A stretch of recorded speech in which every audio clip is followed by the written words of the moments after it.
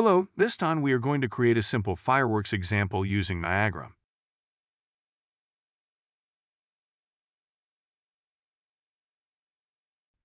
First, create a material. To create the base glow material, first, create a texture sample and set glow texture. To make it possible to change the color of the glow texture in the Niagara system, create particle color and multiply it with the glow texture.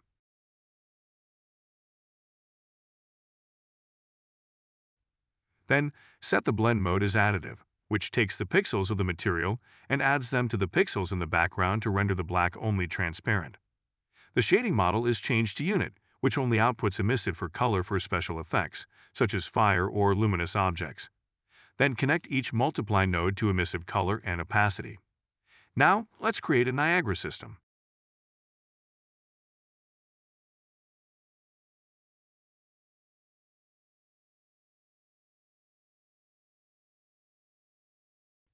Press Sprite Render and put the glow material you created.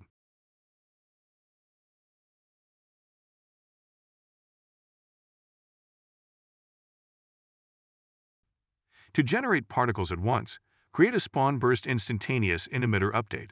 Spawn count is set to 1. Create add velocity to make the particle go up. At this time, a warning message will appear, which will disappear if you create solve forces and velocity. Go back to add velocity and change the velocity mode to in cone to make the fireworks fly in an inverted triangle shape.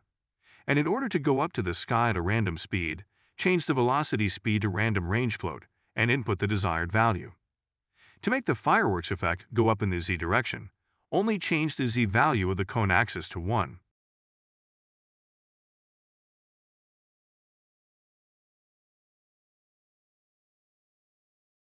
After that, adjust the cone angle value to adjust the extent to which the fireworks spread. To give resistance to movement of the fireworks, create a drag and enter the desired value.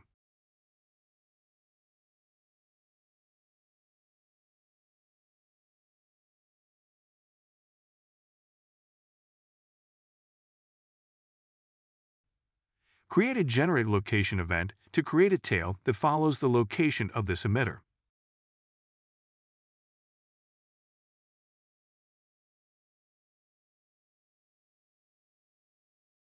Check requires persistent IDs to allow other emitters to search for empty emitters. To make a particle with an elongated shape, change the sprite size mode to non-uniform in initialize particle, and change E value to be larger than X. To make the fireworks disappear randomly, change the lifetime mode to random and enter the desired value. To add a color to the fireworks, change the color mode to direct set and add the color. Change the alignment to velocity align in the sprite renderer so that the fireworks go out in a straight line according to the speed direction. Now copy the emitter to create a particle that follows the fireworks. Delete unnecessary parts such as videos. To create a particle that follows the empty particle, press plus stage to create an event handler. And in source, click on empty's location event. And enter the spawn number as 10 for the number of following particles. Create a receive location event to follow the empty emitter's location. Then change the velocity to apply and enter the negative value to extend the fireworks in the opposite direction to the direction of fireworks. Creates a curl noise force for the particles to vibrate movement.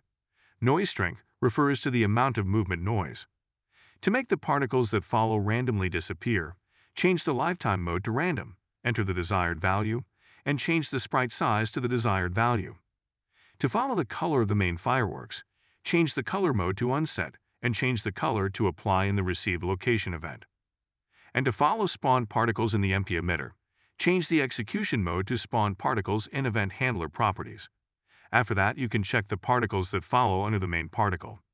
Now copy the empty 001 emitter for fireworks explosion effects. To make the fireworks explode in all directions, create add velocity and change the velocity mode to from point. And to explode at a random speed, change the velocity speed to random range float and set the desired value.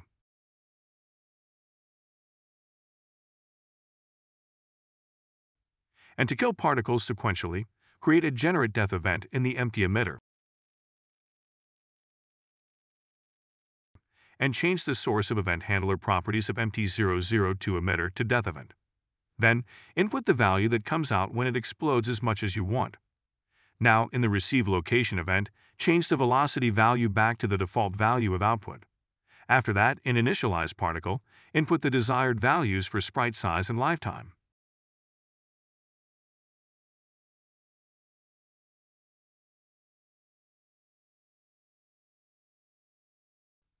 Then, create drag and gravity force and input the desired values in order for the exploding particles to have resistance and gravity.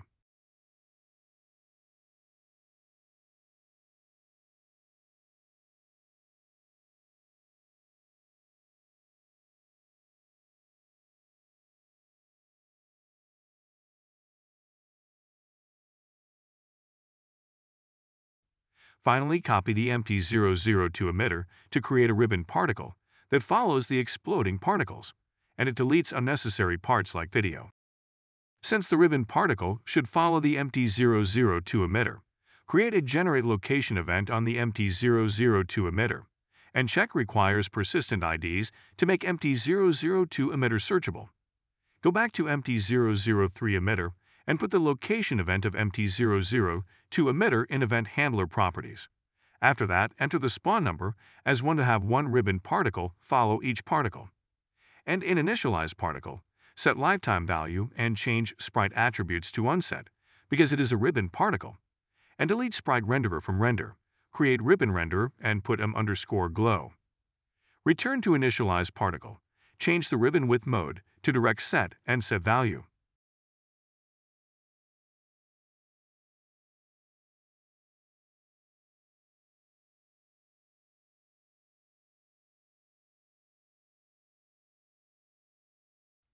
Now, if you place the Niagara on the level, you can see the final result.